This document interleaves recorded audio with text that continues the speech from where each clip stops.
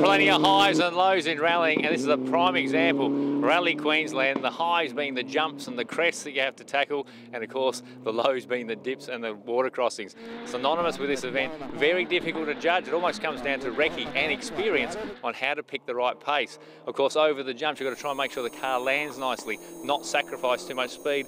Alternatively, with the dips, slowing down enough that you get through them safely, not damage the car, and of course add water. Had a lot of rain here.